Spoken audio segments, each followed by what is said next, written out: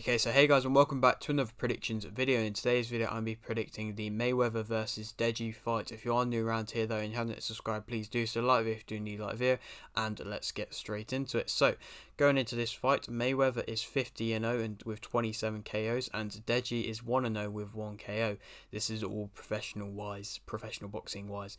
Mayweather is the former WBC, WBO, and WBA world welterweight and WBA and WBC super welterweight world champions.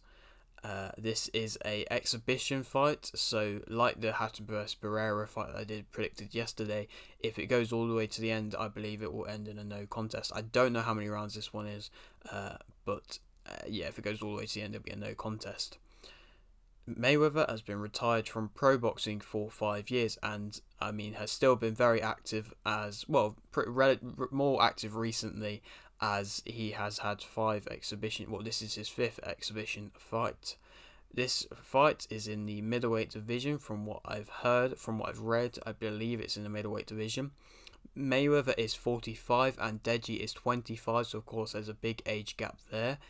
Deji's last fight was a win via TKO in round 3 versus Fuzi. Only a few months ago was Deji's first win in his first professional fight in his amateur career, and not quite so successful, as he got the 0-3 record. But professional wise, he is still unbeaten.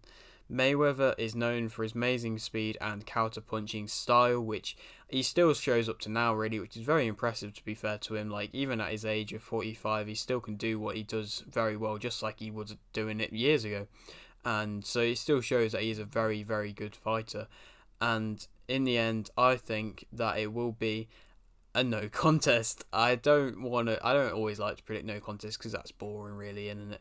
But I think a no contest for Deji is basically a win, because like Logan Paul, when he got the no contest, it's very impressive to be able to get to a no contest versus Mayweather. I don't think Mayweather will be kind of going crazy for any mad blows or anything like that. I think he will be drifting a little bit, which is a bit, but I mean, I suppose he didn't do that in his last fight, but still, I think Deji will be there to prove himself and will land a few good punches.